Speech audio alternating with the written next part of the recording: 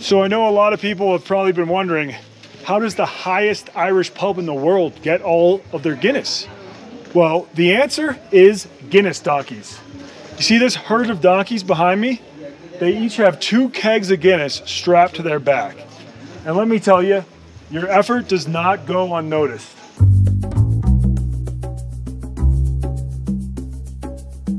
Morning. Slept pretty well.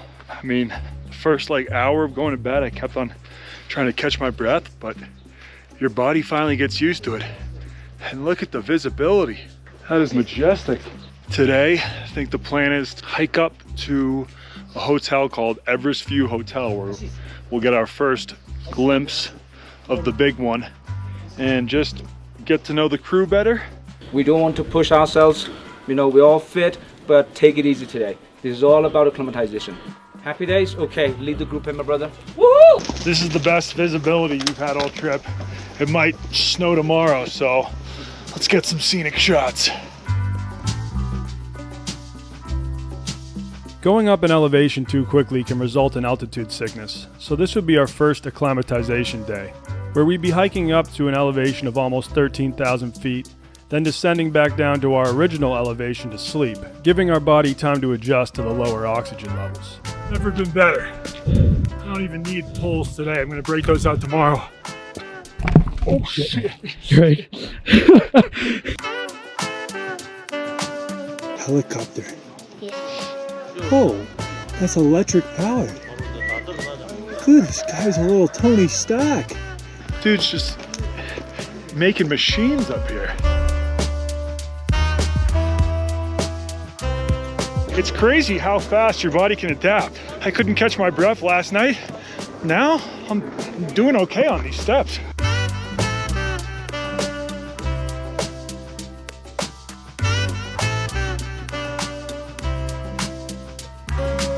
How are we feeling? Oh, great. Yeah, I feel good. I'm actually surprised. Being a sea level for 2 years, I'm getting like a tingling sensation in my fingers, which is the exact same sensation I felt after taking the Mad Honey. I just started to feel some tingling sensation. See, you acclimatized with the Mad Honey. Yeah. So that was great. Or the Mad Honey just stays in your system a lot longer than we thought. And now I have permanent circulation problems. All right, time to do a Stella Blue ad read. On a big trek, you need a big boost, which is why I drink Stella Blue coffee, aka Mountain Juice. Go to StellaBlueCoffee.com and use promo code Everest for 10% off your next order. Our first stop on the trek was the Visitor Center of an organization called Sagarmatha Next, which promotes the cleanup of waste in the Everest region. Now, what we do here is we invite artists from the whole world. They come for a month's residency.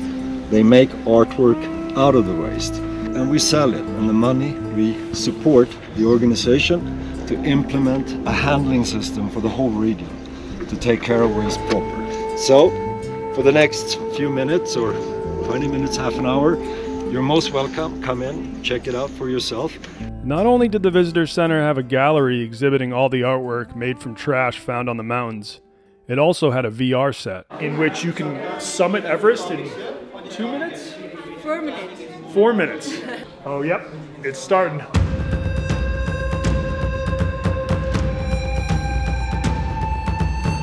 It looks cold at base camp. Oh, now we're at the ice falls. I'm at the Khumbu Glacier. What's this? Camp 1? Oh, and there's the summit. Summiting? I'm about to. Guys, this is going to be very easy. I wouldn't be too concerned. All right, cool. Climbed Everest. I was the first Barstool blogger to virtually climb Everest. But now it was time to sit down with someone trying to accomplish a feat almost as impressive, being the first Native American to physically climb Everest. Now you are from South Dakota. Correct. What Native American tribe are you? So my mother is Lakota Sioux. I'm an enrolled member of the Cheyenne River Sioux tribe, and my father is a Assiniboine from northern Montana. My parents feel very comfortable knowing you're on this trip because you also are a trauma surgeon.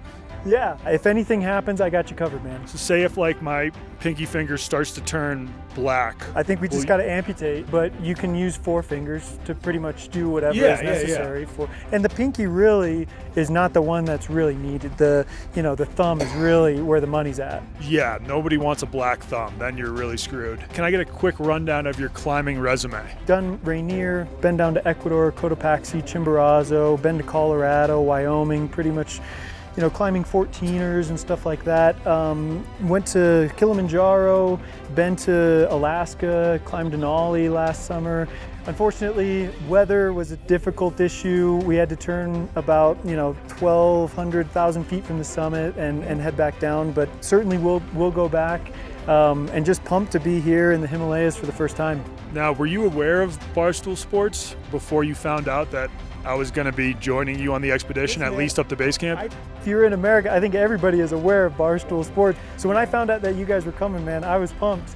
And not just to be able to meet you, but to spend time together, develop relationship. This is really one of the things that I love about mountaineering is the relationships that you develop, the people that you get to meet, because it takes a certain type of person to come out here and attempt what we're trying to do. Well, hey, I'm excited to get to know you on this trip as well. Yeah. We still got a long ways to go. Absolutely. You more so than me, but let's get it. I have the utmost faith in you. I think I'm just going to start saying this is the first Native American to summit Everest. Let's do it, man. Yeah, let's go. Jacob was right. It does take a certain type of person to want to climb Everest. And it seemed like everyone in our group had a very cool backstory. Okay, I'm here with Cecilina Gracie. Yes. And you are part of a UFC dynasty, the UFC dynasty. Yeah. Was it your grandfather who started the UFC? My grandfather started Brazilian Jiu-Jitsu. Okay. And my uncle started the UFC. Wow. Yeah, so we're trading the mats for the mountains today. White belt mentality, humble, and all we gotta do is show up. I mean, all I have to do is show up. You eventually are gonna have to summit Everest. That's gonna be tough. But I'm sure jiu-jitsu training prepares you to kind of fight through tough times. Yes, but the white belt mentality also reminds you that a new undertaking requires new skills, so I prepared for this as well. Well, you already have a leg up on me, the whole not drinking and not doing caffeine. That will help. Do you still fight competitively? I don't, I just teach now. And she was nice enough to teach me how to choke someone out by choking me out. So you always want the elbow right under the chin. So even with one arm, you start pressing already, right? So then you wrap it. Oh. And it's just like a quick. You look so peaceful while you do it. Oh, okay, yeah. Yeah. That was super slow, that was okay, right? Yeah, that was good. It's a nice little head rush. And to top it off, she's also co-hosting a Netflix show with Prince Harry on Netflix that premieres July 3rd. My fiance's gonna be mad because it kind of just looks like she's hugging me. And then there was Luke, an aspiring astronaut who is friends with Richard Branson. How did you first meet the Bransons? Through Virgin Galactic. Oh, okay. So I signed up for Virgin Galactic and became an astronaut. Wow. A future astronaut is probably a better way to describe it. Yeah. And then the team said there's an opportunity to go to Necker Island. You go there with other future astronauts, get to know each other. Is that the island that he owns down there? Yeah, that's right. Okay. Oh yeah, so that's his like main home base. That's home base. Luke wouldn't be going to space until the end of the year. It's going to be a fun journey to be on. Yeah, that's going to be space tourism incredible. It's going to be the thing. But in the meantime, he planned to get as close to it as possible without leaving Earth by summiting Everest and raising money for the Kids Cancer Center at Sydney's Children's Hospital in the process. So you've actually been to the base camp before, right? I have been to base camp and Camp 1, Camp 2. That was the mission that was last year, the documenting the Finding Michael Disney Plus show. Yep. So we had a huge group of people there.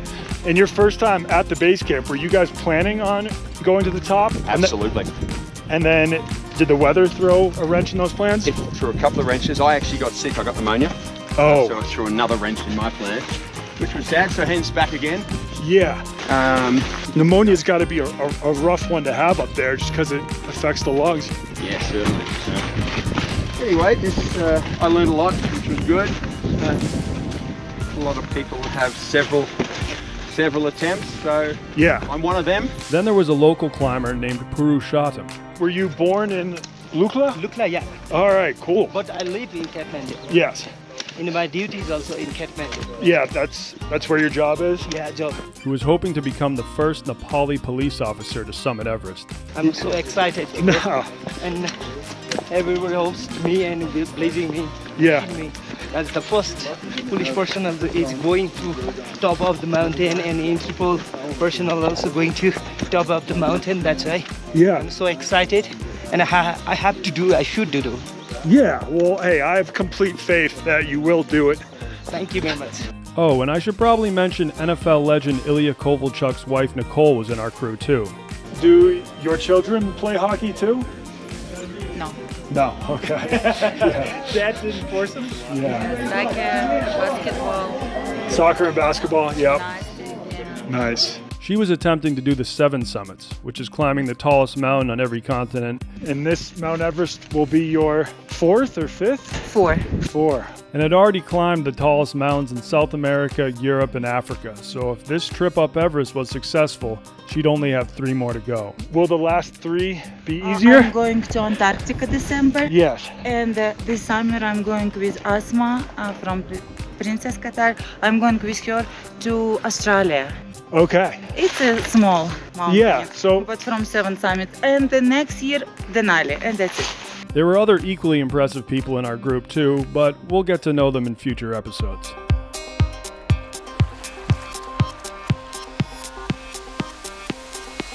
Just made it to Hotel Everest View, where hopefully we'll be getting our first look at Big Ev, the double summit Don. So which one is supposed to be Everest? I've heard it's complete. Yeah. It's hidden behind the clouds. But those clouds, the ones like in between that and that? In between that big one and Amitabha in the middle. Okay. Now when we arrived, the visibility was a little better. Still couldn't see Everest. Now you definitely can't see Everest, but it is directly over there. Big Ev is behind the mist.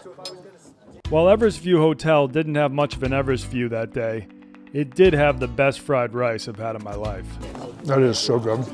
Every time I try to make fried rice at home, I cannot make it this good. Next up, we're hiking down to a village, and then we're gonna loop back around to Namche Bazaar and see if the Irish pub finally got their Guinness. Do you guys have Guinness? Oh, sorry, like our Guinness has not reached yet still. Welcome today.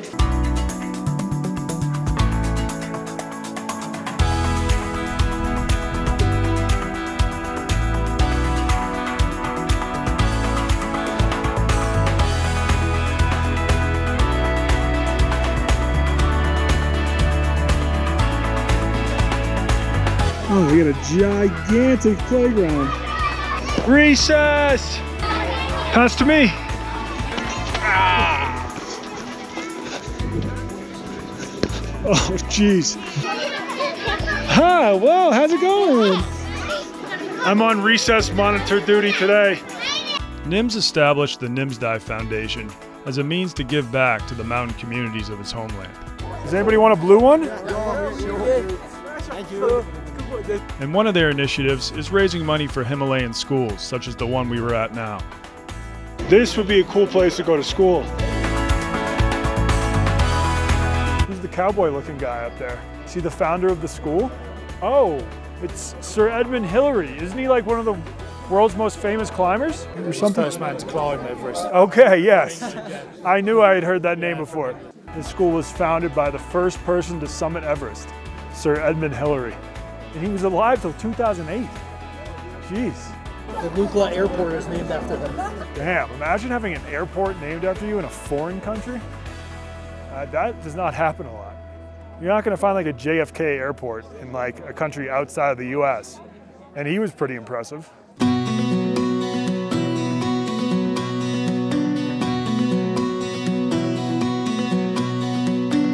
We then began the hike back down to Namche Bazaar. Hey bud, how's it going? Are you protecting the trail? I thought yaks had the right of way. I was gonna move for you.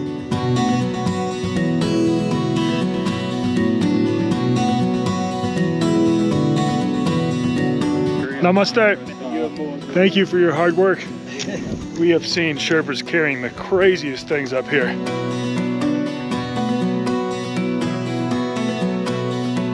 You want to carry one of those down, Jacob? Yeah, man, I would do it. Can I try? Yeah. All right, let's go. All right. There we go. This is good. Do you want to come with? Training for Everest, baby. Here we go. Nims, don't be mad. No, this is solid training. I think Nims would actually appreciate this. You know the problem with this right here, this carrying method? Yeah. Is that it puts a lot of stress on your cervical spine. And so like all along here, it would be difficult. Yeah, and that's like one of the easier loads. We arrived back at our guest house at the perfect moment.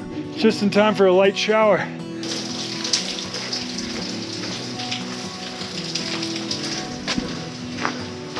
After an hour of torrential downpours,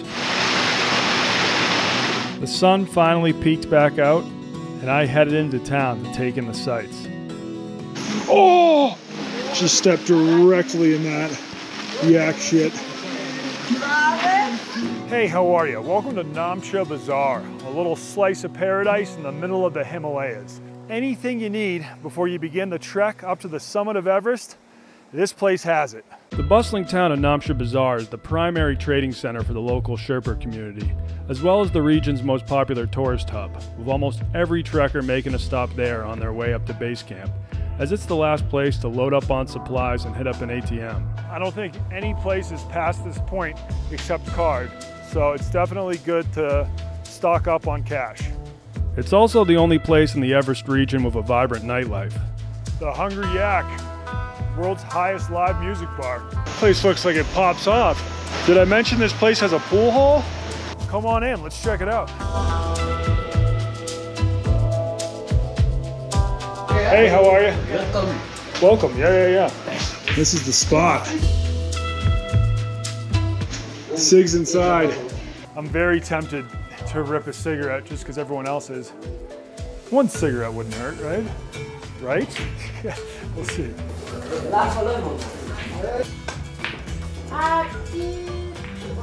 Yeah, I'm gonna put this out. Oh, wow. How do you play this game? There's a bunch of reds and then a blue. I might not know the rules of snooker. That's a lot of reds. Namche Bazaar is also the only place around with a plethora of dining options. And here is Tomodachi, the Japanese restaurant I was telling you about. I'm gonna go check out the menu because this might be the spot for dinner. I could use some Japanese food. They do have sushi.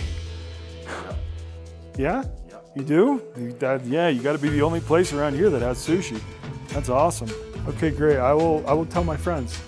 Who'd have thunk you could get sushi in the middle of the Himalayas? If I end up ruining my whole trip because of like a bad piece of sushi in the Himalayas, but I don't know, they have streams. Maybe it was a stream salmon.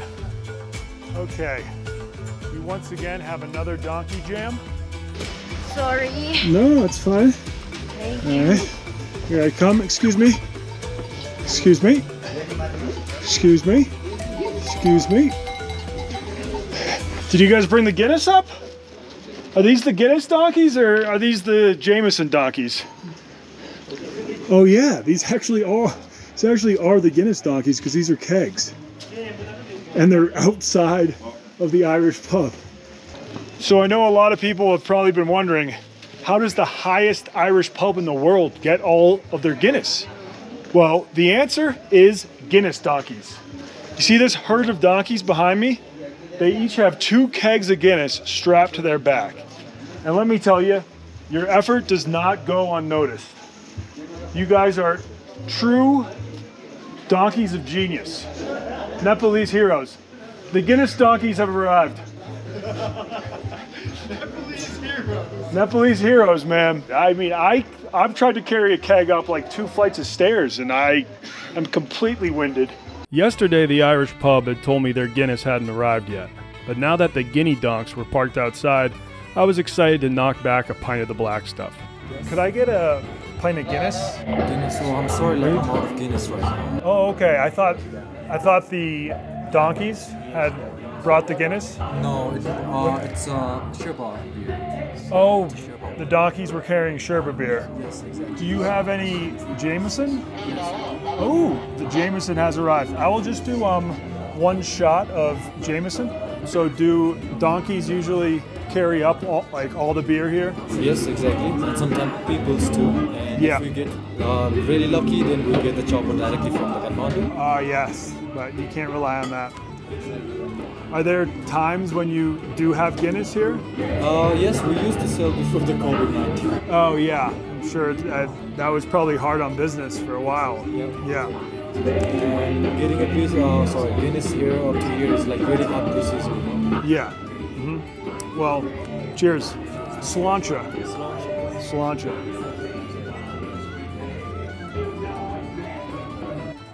Okay. As it turned out, those were not the Guinness donkeys. Those were the Sherpa donkeys. Not just because they were literally being Sherpas, they were carrying Sherpa beer. Sherpa beer is a mighty fine beer, but I was craving a Guinness. Apparently it has a lot of vitamins and minerals that are good for the body. So I was just going in there for nutritional reasons. I'm not just gonna start sucking down beers for the sake of sucking down beers. I wanted a nice, filling, creamy Guinness. And today's not the day for that. He said they served Guinness here up until COVID-19. That was hard on business. Now it's really tough to get a pint of the black stuff in Namche Bazaar. But they did have Jameson, so I ripped a shot. And yeah, I mean, they've got a full bar, a full menu, great tunes. They got some Hurleys on the wall, which is what you use when you're playing the Irish sport of curling. Is it hurling? No, that's what you play when you play the Irish sport of hurling. And like famous musicians, photos of them all over the wall.